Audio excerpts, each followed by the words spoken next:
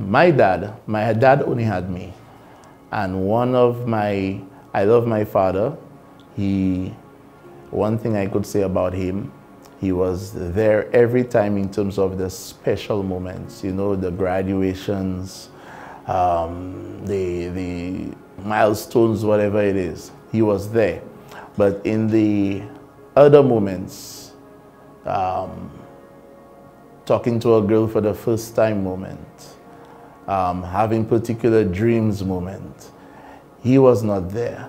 My father came from an era that believed in as long as you are now able to fend for yourself, then Ishmael, or you're on your own. My father was a disciplinarian, and so it was all about discipline for him. I had to be on the straight and narrow all the time, but he was very loving at the same time. Fondest memory of my father growing up is him putting me to lay on his lap every now and then and removing lint in my hair. And so today, anybody who touches my eye fall asleep. I had a great father. I think my father was one of the very smart and one of the hardest working men I've grown to know. And I think it influenced a lot of things in my life, not just my relationship with my children, but also my working life. I have very fond memories of my father, who passed in the year 2009.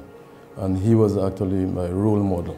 I was one of the lucky persons to have grown up with my two parents, and my father in particular was my role model, and he continues to impact my life to this day. My father, who is now 72 years, would admit that he was not the father who was at home or who was the one that his kids would jump on or he would take to different places. But he always reminded us about a couple of things like education, make sure we take our education seriously.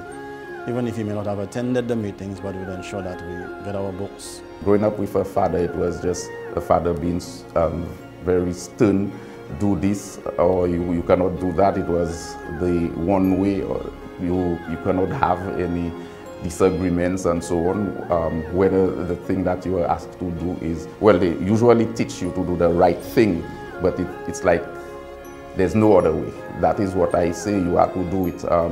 You are going, yes, I'm permitting you to go out to play with the guys on the field, but you have to be in by 6 o'clock, and 6:01 is not 6 o'clock, it is 6 o'clock, and you will not hear why you came in at 6:01. When I first held my daughter, I felt my heart drop.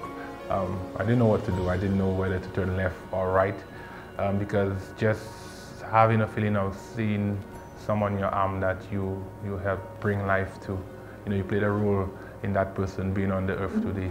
It's a special feeling that words cannot even describe. It was one of the greatest joys I've had in my lifetime.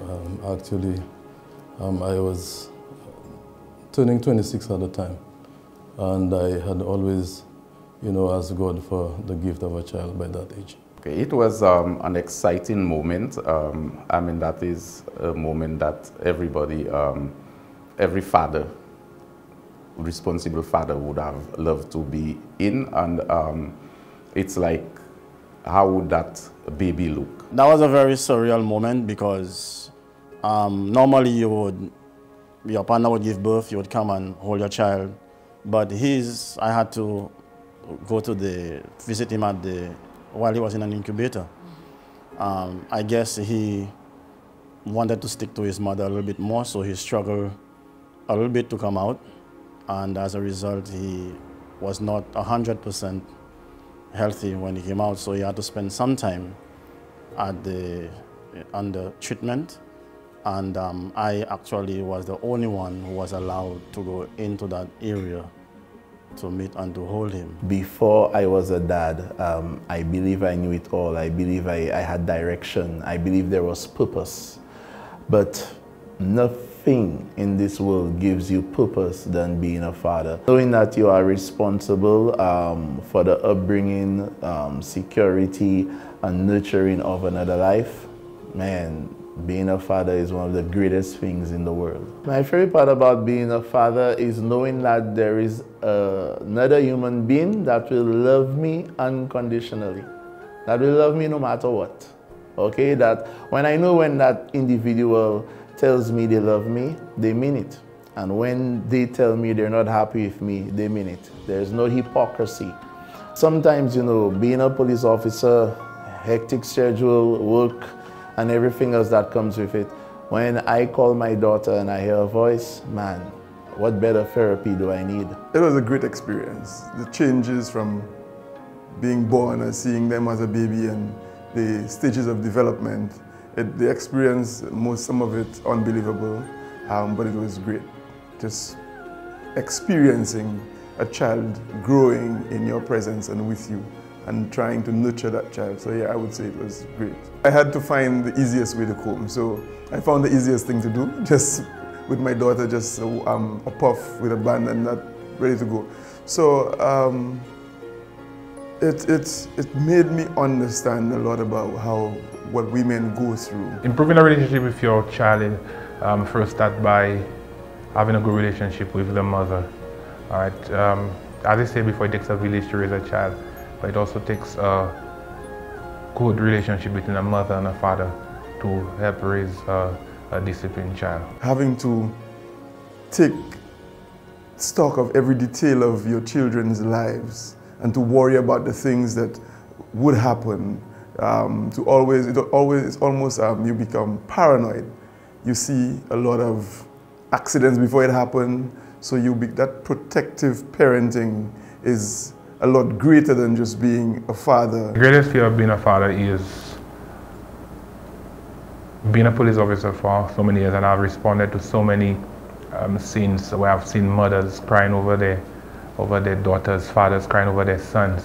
You know, my greatest fear is to see my daughter being slain, and I have to respond to that scene. That's one of my greatest fears of being a father. My biggest fear about being a father is, number one, losing my only child. We've had situations where parents had to bury their child, their loved one. And when you look at the natural order of things, what is expected as the natural order of things, it should be kids burying their parents. So that's one of my greatest fears. I am the proud father of 4 children, and I say 4, but I've lost my first actually in a vehicular accident, and that was just about 4 months ago. I suppose I've gone through both extremes, you know, holding him for the first time and then putting him to rest. And this feeling is, there's no explanation for how you feel. I guess those who have gone through it, you know, would have a fair idea as to what it's like. If I were to say a lesser fear is my daughter growing up to be someone that probably I didn't envision that she would be, knowing the type of discipline and morals that I instilled in her. So that's my greatest fear, but at the end of the day, I will still love her no matter what. My greatest fear is that my greatest fear is that my kids grow up and I would have done something during their upbringing to affect them negatively. And, you know, that would reflect later on in their life. One of the greatest fears would be failure, first off as a father, not living up to expectations of your children, your family. Secondly, as a law enforcement person, I've always feared one of my children going in the wrong direction. That would not be the ideal thing for me or for the family. One of the fears that you may have is that your kids may be trapped into doing something that is against the law and so on, but with constant communication, constant dialogue with them, you let them know what is right from what is wrong, let them know the law. Right now, my children, you could say that they too are police officers, because by constantly telling them of the law, what they need to do, what they should not do, and that is being communicated to them anytime that I get the opportunity. It was worrisome. I wondered how, what are they thinking? What are they feeling? How are they going to react moving forward?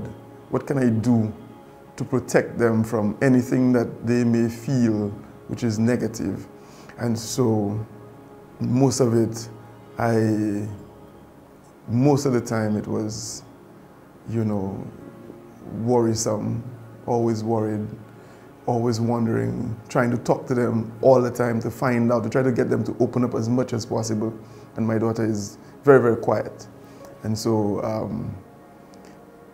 even today, I sit and I look at her, I monitor her every move, every behavior, everything she says, just to see if there's something in there that would be a cause for concern so I could nip it in the bud and take care of it as soon as possible. I don't think corporal punishment is absolutely necessary. I think, you know, the environment that you raise your children in, the communication that you have between them, the type of communication and understanding that would erase the necessity for corporal punishment. So I raised my kids without corporal punishment. I grew up knowing that you don't spare the rod to spoil the child, but I believe that that concept has changed a bit in society today. I still don't spare the rod.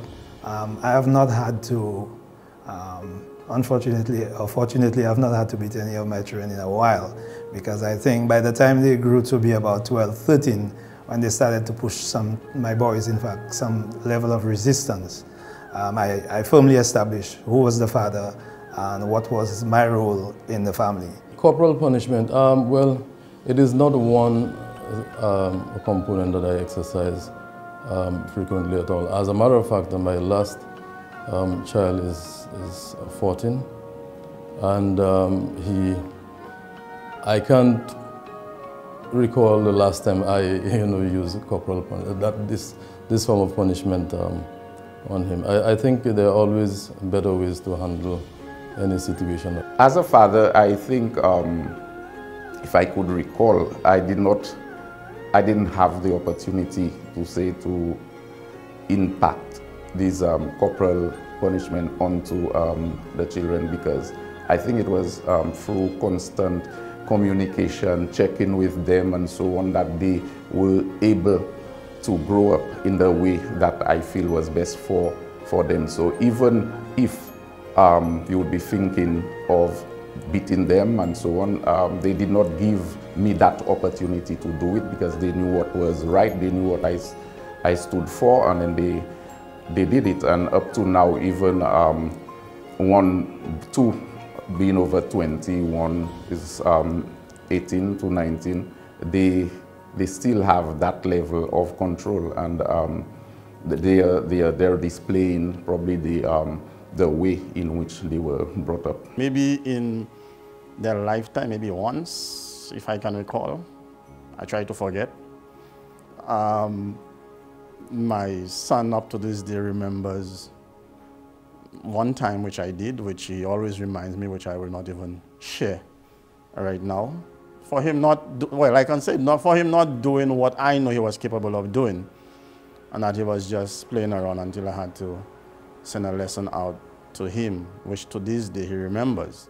I believe time spent, the same way you would have time to spend with the ladies or with your favorite bunch of friends watching football, you need to equally or even more spend more time with your child. Because guess what, guys? You're going to get old.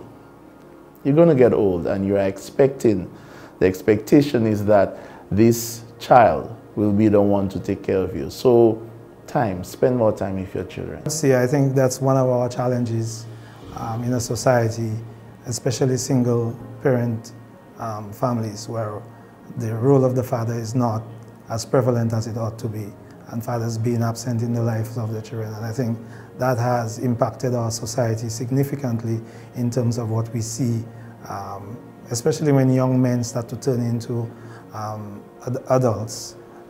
At the age of 11, 12, 13, you see the challenges with a single mother trying to raise a child, and without the father there, it is a mountain. You need to let the kids know what you yourself, what you are doing, what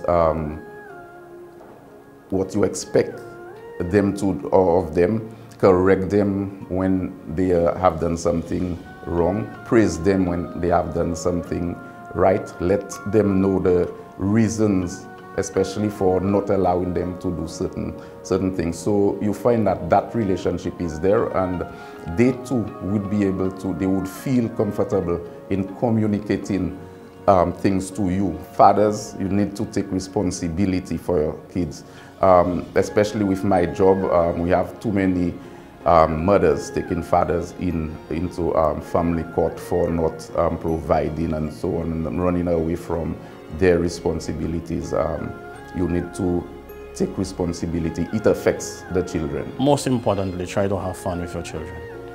Not just buy the snacks, not just buy the clothes, not just give the money for entertainment, but have fun with them also. Choose wisely. Don't, if you're not ready for fatherhood, protect yourself. I see Father's Day as any other day. I believe every day should be Father's Day because I believe that fathers should at least spend a part of their day with their kids or kid. So I see every day as Father's Day. But what will make it special on that day is when you as a father get the opportunity to spend the entire day with your kid, especially if you have a daughter, because the bond between a daughter and a father is something that mothers cannot break.